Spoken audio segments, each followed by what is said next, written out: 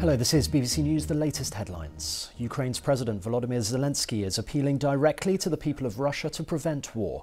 In a televised statement, he said his latest call for talks with Vladimir Putin had been met with silence.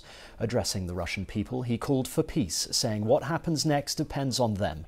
The UN Security Council is about to hold an emergency session. More Russian military hardware is heading to the Ukrainian border as the US Secretary of State says he believes Russia could invade, although aggression can still be avoided. Antony Blinken has warned Russian forces are at the final point of readiness.